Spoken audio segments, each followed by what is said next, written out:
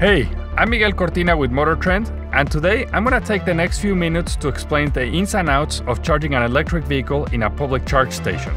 And we have this stunning 2024 Nissan Ariya to come along with us.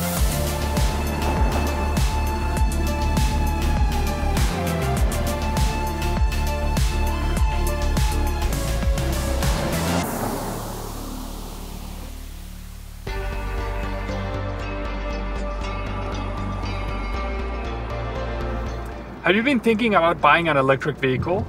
Well, if you have, I'm sure you have many questions, especially around charging.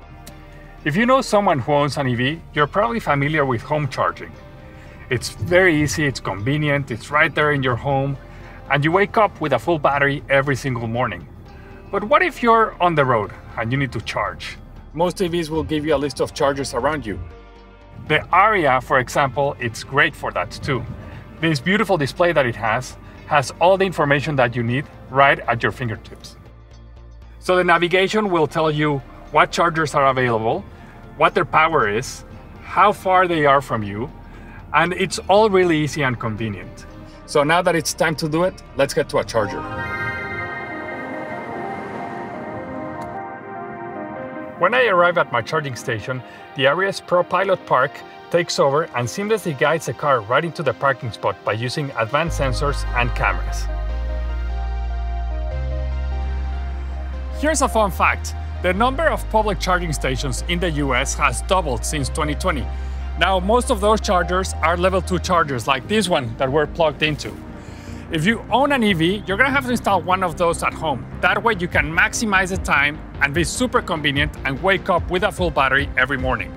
If you have a 9-to-5 job and there's a level 2 charger near your office, that's great. You can maximize that time and go home with a recharged battery. With many different chargers around town, it can get a little confusing on which one is the right one for you or how much it costs per charge. But there's a lot of apps on your phone right now where you can download and you can make use of them before you hit the charger. Now I think we're ready to go, so let's unplug and hit the road.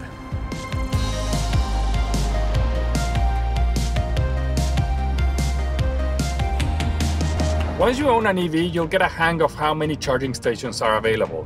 And they are everywhere too. Malls, office parks, cinemas. As much as I'm enjoying driving this new 2024 Nissan Ariya around town, I've got an early morning tomorrow. So I'm going to stop at a level 3 station to make sure I've got a full charge.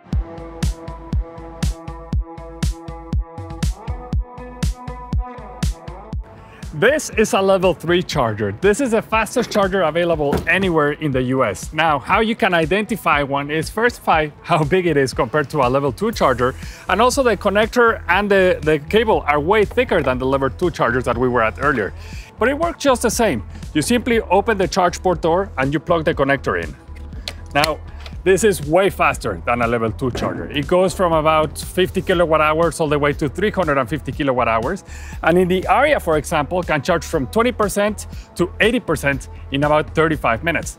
That's about 175 miles of range in less than 1 hour. Which is just enough time for me to enjoy the Ariya's beautiful cabin. And that means enjoying the zero gravity seats, the flat floor, the Bose premium audio system, and a nice little siesta. I can get used to this.